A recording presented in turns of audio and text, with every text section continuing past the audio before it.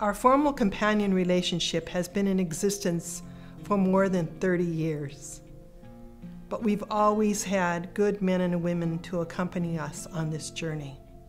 There are 3 levels to the companion relationship: prayer, faith, and ministry.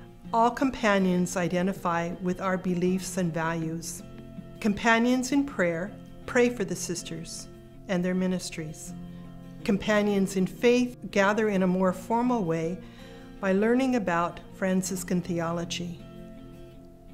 And companions in ministry work with a sister in her own ministry. Christian men and women choose to be companions where they can live out their faith and learn more about their faith and live that faith in their own lifestyle. I find it a privilege to journey with these women and men who are learning about their own faith and living their faith. It is truly a blessing and a privilege to work with these women and men called to holiness. My name is Mary Lou Popola, and I am a companion in faith with the Sisters of St. Francis of Philadelphia. Until I became a member of my old parish, St. John Newman, I had never even heard that there was such a thing as the Sisters of St. Francis. But at that church, at that parish, there were several sisters who were there in parish ministry. And at one point, Sister Marie sent us all a letter saying that she had gotten involved with this it's an associate relationship, an associate membership with the Sisters of St. Francis, and asking if we wanted to come to an information sharing gathering that she was having.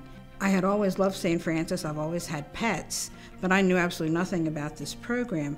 What I did know was that I wanted to have a deeper relationship with the Lord, and I really needed to deepen my own sense of spirituality and my own connection, not only with God, but with other people, mostly women, that I could journey with who shared the same relationship and the same values that I did. And so I went to this meeting, and Sister Marie asked us, after she explained the program, she asked us if we could commit, if we were interested, if we could commit to 1 year as companions to the sisters. And I thought, well, I could commit to 1 year for almost anything, and if I didn't like it, I could terminate after a year. But after the first couple meetings, I was absolutely hooked, and I don't think I've missed a meeting now in 25 years. And just last Sunday, our whole group celebrated its 25th anniversary as companions, sharing this wonderful journey with the sisters. And for me, it's truly been a life-transforming experience.